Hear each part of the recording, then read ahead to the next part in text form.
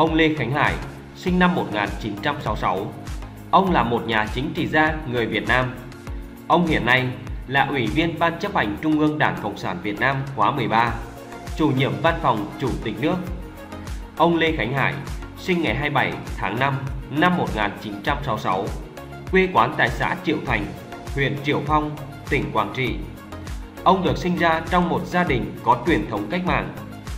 Ông Lê Khánh Hải là cháu nội của cố Tổng Bí thư Ban Chấp hành Trung ương Đảng Cộng sản Việt Nam Lê Duẩn, là con trai của Đại tá Lê Hãn, nguyên Cục trưởng Cục Quản lý các nhà trường quân đội, nguyên Tư lệnh Bộ Tư lệnh Bảo vệ Lăng Chủ tịch Hồ Chí Minh.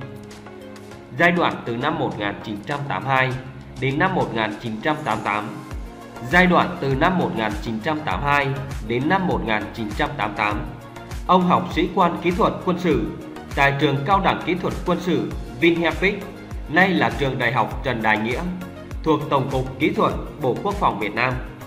Sau khi tốt nghiệp, ông được phân công công tác tại Bộ Tư lệnh Quân khu 7.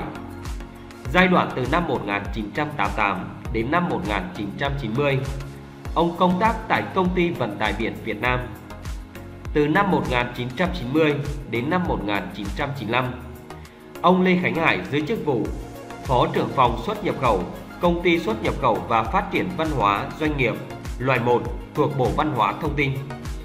Từ năm 1995 đến năm 2001, ông giữ chức vụ Phó Giám đốc, Bí thư chi bộ Công ty xuất nhập khẩu và phát triển văn hóa doanh nghiệp loại 1 thuộc Bộ Văn hóa Thông tin. Từ năm 2001 đến năm 2004, ông giữ chức vụ Giám đốc, Bí thư chi bộ Công ty xuất nhập khẩu và phát triển văn hóa. Giai đoạn từ năm 2005 đến năm 2007, ông Lê Khánh Hải giữ chức vụ Giám đốc, Bí thư Đảng bộ Trung tâm Triển lãm Văn hóa Nghệ thuật Việt Nam, đơn vị sự nghiệp thuộc Bộ Văn hóa, Thể thao và Du lịch. Từ năm 2008 đến năm 2010, ông giữ chức vụ Vụ trưởng, Bí thư chi bộ, Vụ thi đua khen thưởng Bộ Văn hóa, Thể thao và Du lịch. Ngày 11 tháng 6 năm 2010, ông được Thủ tướng Chính phủ Nguyễn Tấn Dũng lúc này bổ nhiệm giữ chức vụ Thứ trưởng Bộ Văn hóa, Thể thao và Du lịch. Năm 2015, ông được bầu làm Bí thư Đảng ủy Bộ Văn hóa, Thể thao và Du lịch. Ông 2 lần được bổ nhiệm lại chức vụ Thứ trưởng Bộ Văn hóa, Thể thao và Du lịch tại quyết định số 1884 QĐ-TTG năm 2016 và quyết định số 937 QĐ-TTG năm 2020 của Thủ tướng Nguyễn Xuân Phúc. Ngày 8 tháng 12 năm 2018, ông được bầu làm Chủ tịch Liên đoàn bóng đá Việt Nam khóa 8, nhiệm kỳ 2018-2022. Năm 2019, ông tham gia lớp bồi dưỡng kiến thức mới cho cán bộ quy hoạch chiến lược khóa 13 tại Học viện Chính trị Quốc gia Hồ Chí Minh.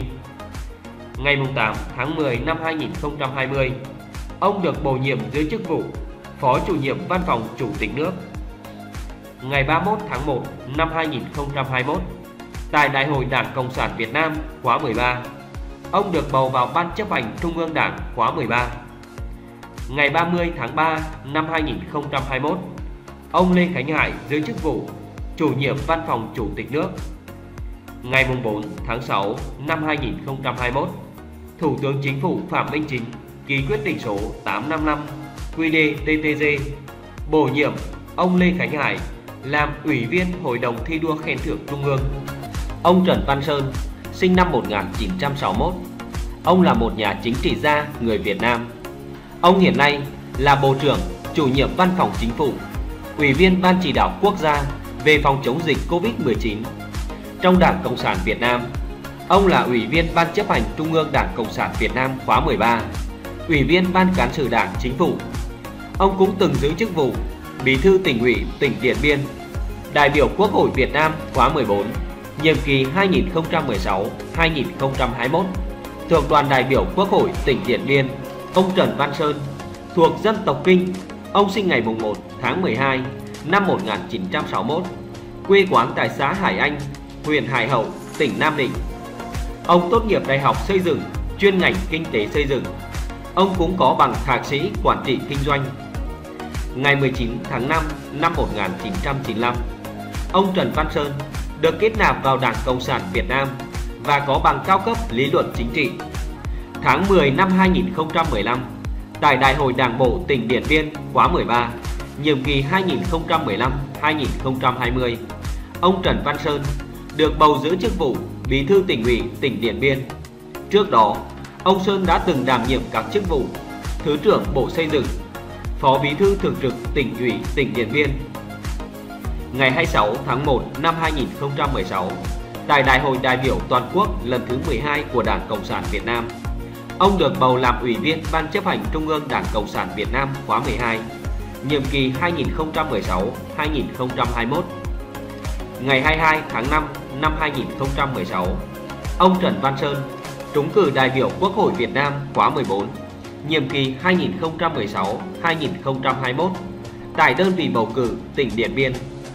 Sau đó, ông được bầu làm trưởng đoàn đại biểu Quốc hội Việt Nam khóa 14, tỉnh Điện Biên và Ủy viên Ủy ban Tài chính Ngân sách của Quốc hội khóa 14. Ngày 5 tháng 10 năm 2020, tại quyết định số 1519 QĐ-TTG, Thủ tướng Chính phủ đã điều động bổ nhiệm ông Trần Văn Sơn, Ủy viên Trung ương Đảng, Bí thư Tỉnh ủy, trưởng đoàn đại biểu Quốc hội khóa 14 tỉnh Điện Biên, giữ chức vụ Phó Chủ nhiệm Văn phòng Chính phủ. Ngày 11 tháng 12 năm 2020, Thủ tướng Chính phủ Nguyễn Xuân Phúc ký quyết định điều chỉnh thành viên Ban chỉ đạo đổi mới và phát triển doanh nghiệp. Theo đó, ông Trần Văn Sơn, Phó Chủ nhiệm Thường trực Văn phòng Chính phủ, thay bà Mai Thị Thu Vân, giữ chức vụ Phó trưởng Ban Thường trực Ban chỉ đạo đổi mới và phát triển doanh nghiệp. Ngày 13 tháng 12 năm 2020, Đảng ủy Văn phòng Chính phủ tổ chức hội nghị công bố quyết định của Đảng ủy khối cơ quan Trung ương về việc chỉ định Bí thư Đảng ủy Văn phòng Chính phủ nhiệm kỳ 2020-2025 đối với ông Trần Văn Sơn, Ủy viên Trung ương Đảng, Phó Chủ nhiệm Thường trực Văn phòng Chính phủ. Ngày 30 tháng 1 năm 2021, tại Đại hội đại biểu toàn quốc của Đảng Cộng sản Việt Nam khóa 13, ông được bầu làm Ủy viên chính thức Ban Chấp hành Trung ương Đảng Cộng sản Việt Nam khóa 13. Sáng ngày 8 tháng 4 năm 2021, tại kỳ họp thứ 11, ông được Quốc hội Việt Nam khóa 14 bầu giữ chức vụ Bộ trưởng Chủ nhiệm Văn phòng Chính phủ nhiệm kỳ 2016-2021 theo lời đề nghị của Thủ tướng Phạm Minh Chính.